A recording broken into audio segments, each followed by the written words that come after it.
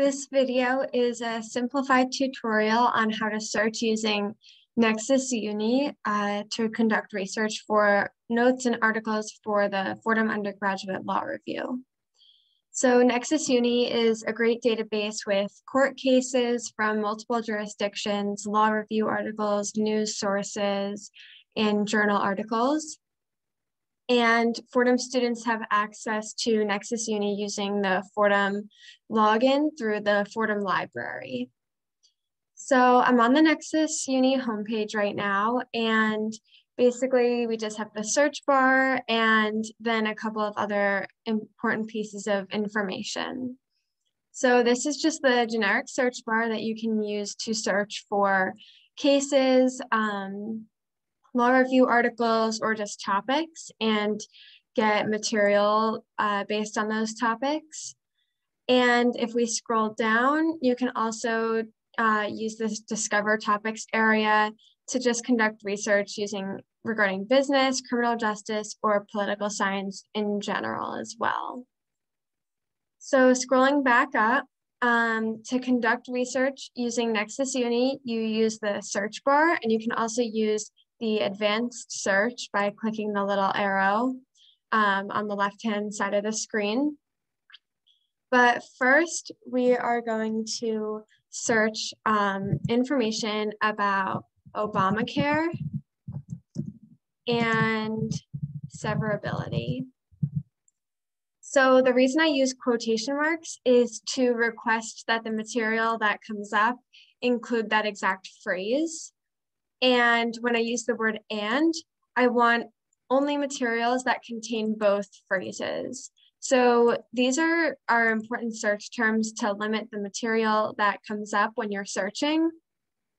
Instead of just getting articles about Obamacare and articles about severability that are not about both together, using "and" is really beneficial because it only gives us materials that deal with both terms.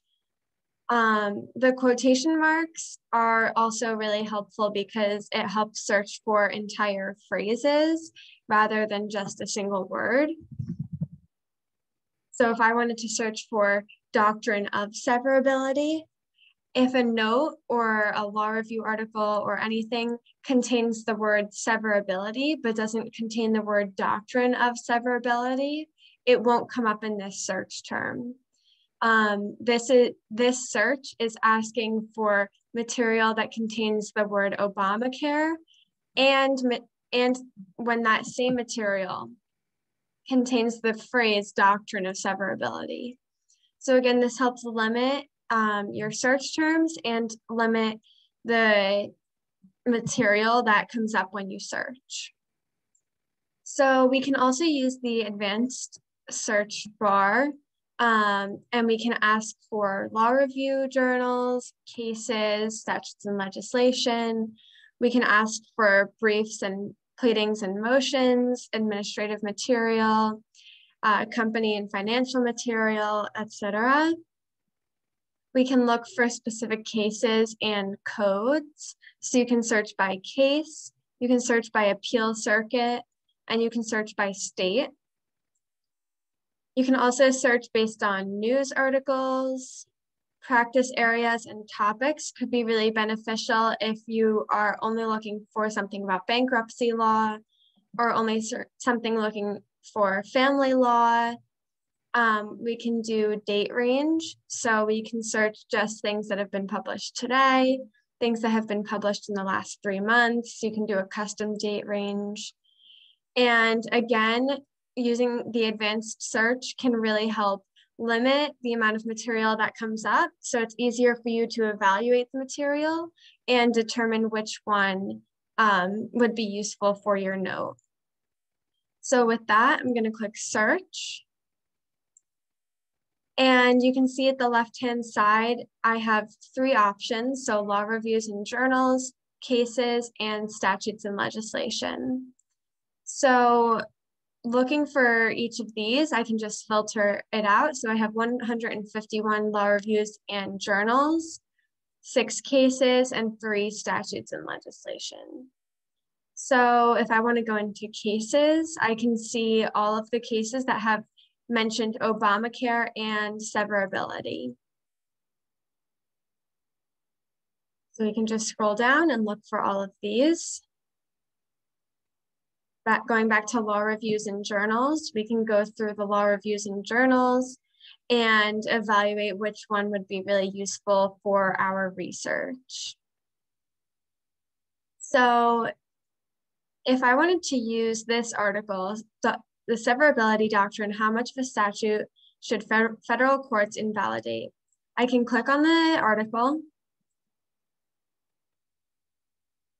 and the article will come up with the full name and the citation at the beginning.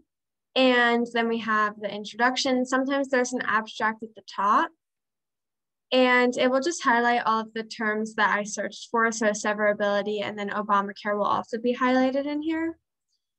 But going through the law review articles is really beneficial because not only does it have really important information that you can cite in your notes, but you can also use the materials that the law review author cites in their law review. So it kind of helps to find more material to look at. So if you scroll all the way down, you can go through all of the footnotes that the author created and look for more material that you should research for your note.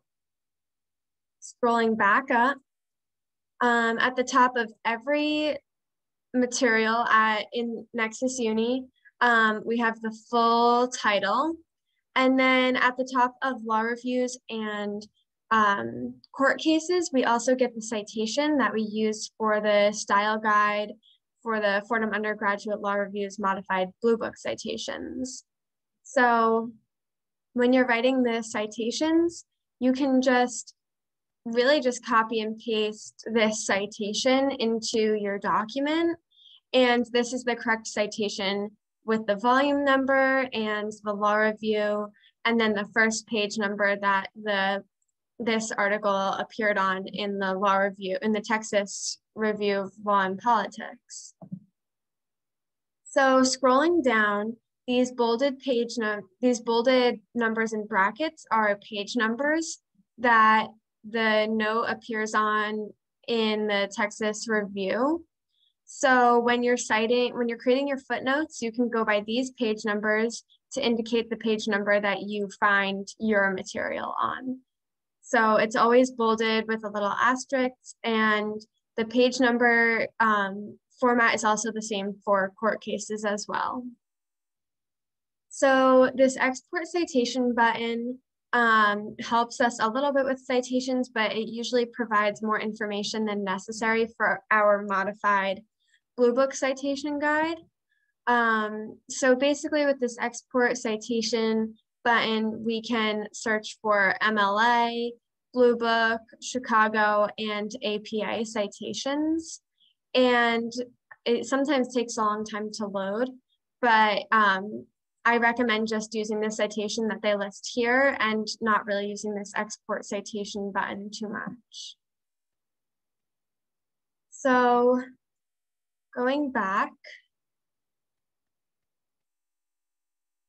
if we want to review cases, we can go back to the NexisUni search bar. And there's another really important function on NexisUni that's really helpful for citations and also conducting further research.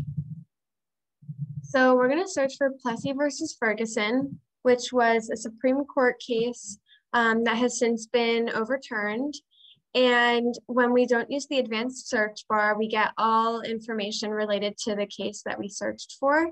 And it automatically comes up with news. So we just need to click on cases.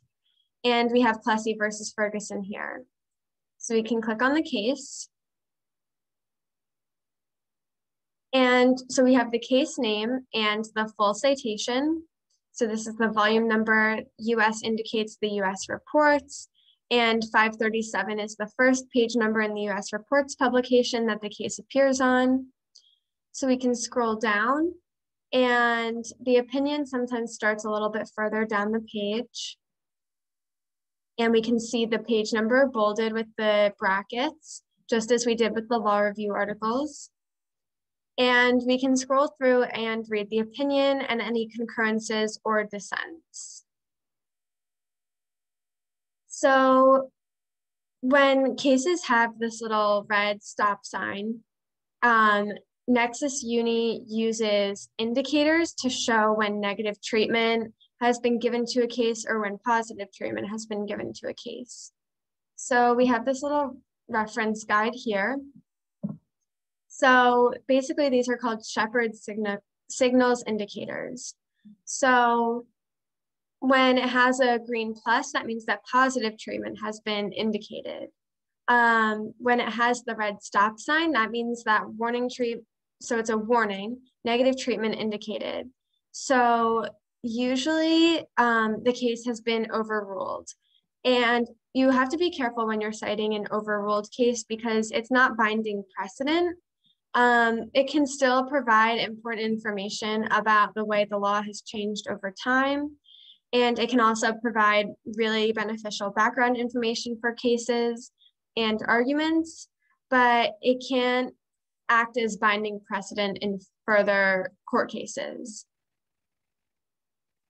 The orange Q means that the validity of the case has been questioned. This doesn't mean that the case can't act as binding precedent. It's just a warning because that means that some other judge or justice has questioned the validity of the ruling. The yellow caution sign means that possible negative treatment has been indicated.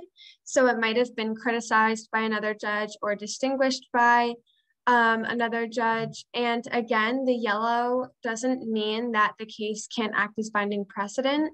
It still is a functioning court case and acts as precedent. It has not been overruled as the red stop sign has. But it just kind of indicates, there might have been some negative treatment, so just beware of that.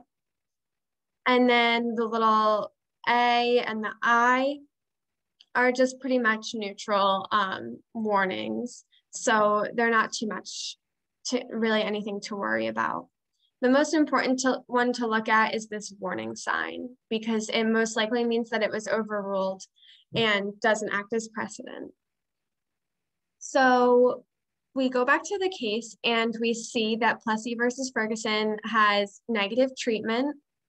And if we want to know what the negative treatment is, we can use Shepardizing to figure out how the case has been negatively treated. So on the right-hand side of the screen, we see this button, Shepardize this document. So what Shepardizing the document does, and it works for any court case, is it provides us with a list of cases that have cited Plessy versus Ferguson or mentioned Plessy versus Ferguson after the court has decided the case. So we can click on Shepardize the document. And it's a really, really beneficial function because you can scroll through and look for cases that have cited or mentioned Plessy versus Ferguson, which means that those cases might also be relevant to your research. So we can filter it by warning, question, caution, positive, and neutral. We can also filter it by the court, and we can also filter it by states. So if we want to know what overruled Plessy versus Ferguson, we can click the Overruled By button, and we know it was Brown versus Board of Education. So we can clear that one. And we can search validity questioned by, overruled as stated in, positive treatment that the case has received, which I don't believe any of it has been from the Supreme Court. And so we can just conduct further research about this case.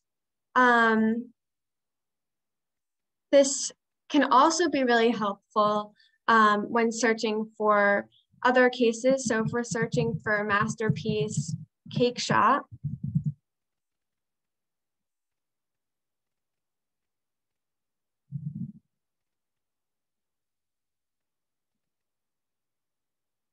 And we go over to cases, Supreme Court of the United States. So we would like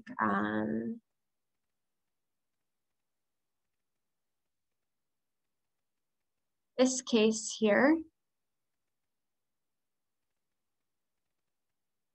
So in order to Shepardize this document, we can go over to the right, click Shepardize. And we can filter again based on cases that have subsequently cited this case. So if we want to go into the Supreme Court, we can click Supreme Court. And we can search through other cases that have referred to this case. So this could be really helpful for conducting research because you can find more relevant cases for the topic that you're interested in. So for example, Bostic County